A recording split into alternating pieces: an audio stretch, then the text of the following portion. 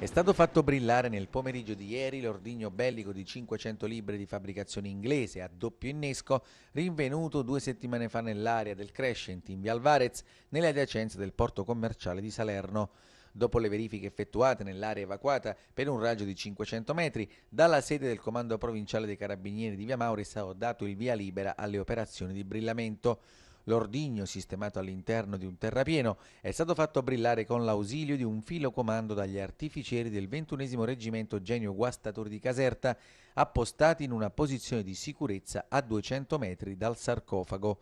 L'esplosione da una prima ricognizione effettuata non avrebbe provocato alcun danno, soltanto un polverone.